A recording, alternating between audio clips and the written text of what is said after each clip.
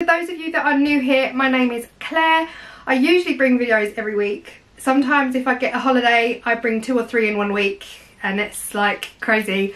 But yeah, usually it's once a week. So it has been over a week since my last video, which is a bit long. That's me.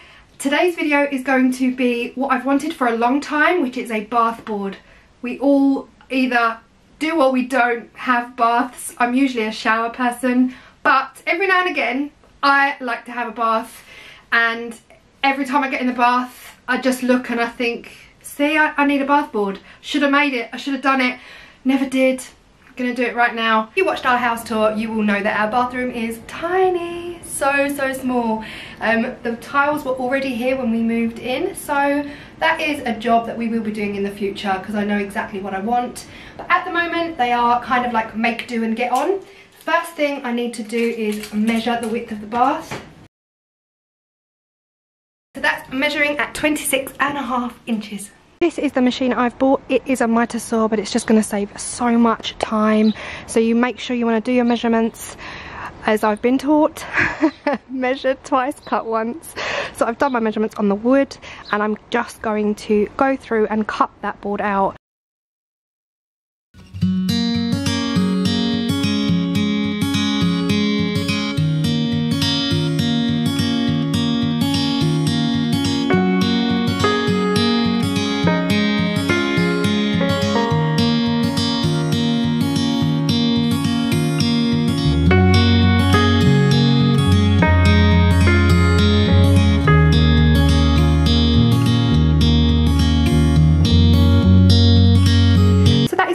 And these are the 2 blocks that are going to stop it from slipping off of the bath, and it has just started to pour down outside, so I cannot get out to sand this down. Just bought the wood upstairs just to try it out for size. It's absolutely perfect. The wood itself is warped a tad, but it sits pretty solid on the bath. So the next thing I'm going to do is I'm going to get a pen. I'm going to go in under over here, mark the line of the bath, and in under here to mark the line of the bath. That's where I want those 2 pieces of wood to be stuck so that that does not wobble.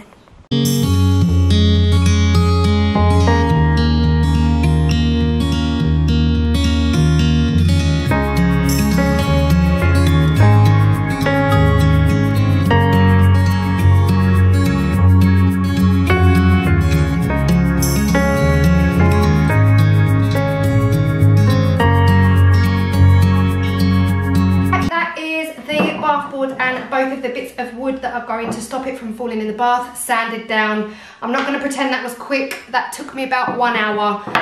Yeah, that is not the fun part, but yeah, that's both sides and the edges have all been rounded off, and it's actually really nice and smooth. So I'm going to take this back upstairs and just mark those lines again, because of course I didn't think ahead and they've obviously gone. I've sanded them out, so I need to go remark those lines. Then I'm going to stick the wood where I need to stick them, clamp them down, and yeah, wait for that to dry. Right, so here is my board. I've marked those 2 lines. I'm just going to stick these little thingies, whatever you call them, there's probably a name, just to the inside of those lines, give or take 1/2 mil. I don't want them too far in, but I need to make sure this definitely fits once these are glued together.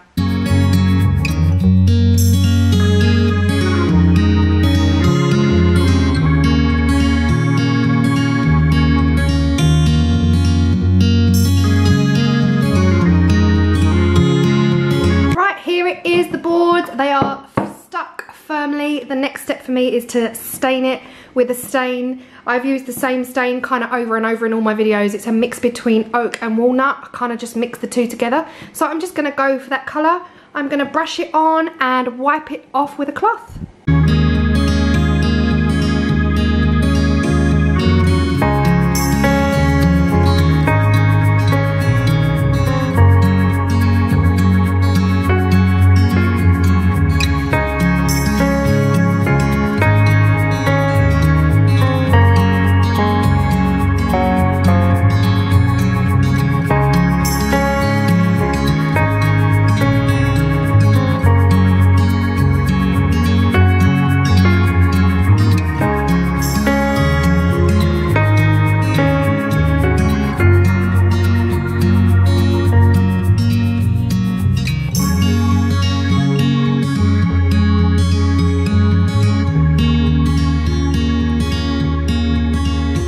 That is it stained. I'm not going to go any darker than that. You could, if you wanted to, go 2 shades, 3 shades, keep layering it on.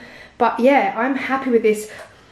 Right, I'm going to wait for the stain to dry and then I'm going to take it upstairs. And before I give it a coat of varnish, I am just going to write a little word on the side. I have got the board upstairs. Now the last thing I want to do is put the word relax on it. Now this might be a tricky one because I really want it to come here, but then I've kind of got nothing to lean on, so I'm just going to use my hand to lean and just write it. Now I am going to do it freehand, but again, it's up to you guys. You can just trace something off the internet, or if you've got a machine that can cut it out for you, then go ahead and do that.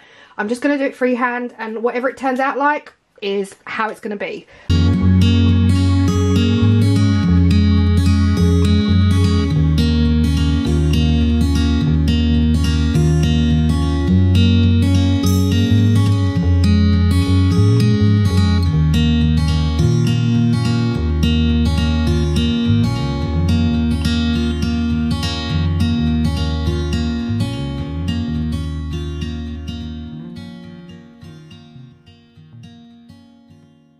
And there it is. It took a couple of little coats on that, but that is a paint pen, really easy to use. And that is it. That is the board completely finished. And I am going to give it a coat of varnish. Now, I do want to say, disclaimer, I don't bath every single day. I'm not going to leave this in the bathroom, so I'm probably not using the best products. If you are thinking of making a bath board that is going to live in your bathroom permanently, and you know, your bathroom gets steamy, then you really want to go for the best wood, the best kind of stain, and the kind of varnish that will never allow the moisture to get to your wood. I am going to use a clear matte interior varnish purely because I really only have a bath every month, or like once a month, once every 2 months. Kind of have to be in the mood for it. But yeah, generally I just shower every day. So I will be taking this out of the bathroom. It won't live in there, and that is why you've seen me use the products that I have used. But also I'm going to be using this interior clear matte varnish to give this a really nice coat before putting it in the bathroom. And it is the finished product, and I have to say I'm actually buzzing. I love it so much. I'm standing here like, did I just make that? I made that. I actually made that. So I am going to put the light on now so you can see it. I just turned them all off so you could get the cinematic glow. But back to normal. So here it is. Here is the bath board. Guys, I don't think this could be any easier. Like, what I want my videos to do is, I want you to be sitting there thinking, I swear we've got a bit of wood in the shed. Go and grab it, make yourself a bath board. So this could not be any easier. You know, like I said before, if you want it done properly, like if it's going to live in your bathroom for the rest of your life, then of course you want to invest in, you know, wood, proper varnish, proper stain, everything. For me, this is absolutely perfect. Oh my gosh, I love it. Of course, I've just lit the candles, you know, for YouTube. But guys, oh my gosh. The best thing about this is that our bath kind of gets thinner as it goes down. So this is wedged and it will not ever move. So, well, apart from when I take it away. But I really hope you've enjoyed this video, and I hope I've been able to inspire you just to make a quick DIY project like this one and just transform your space. You know, this one was for me. This one is, I'm going to spoil myself, have a really nice hot bath, which I have already run, but you can't really see it in the light. Got lots of bubbles, absolutely gorgeous. I'm in love. Anyway, just thank you so much for hanging around to the end. If you have, well done, congratulations. Really sorry for my absence, but yeah, you know, when you got to work 9 to 5, it kind of gets in the way of everything. Anyway, I will see you all in the next video. Bye!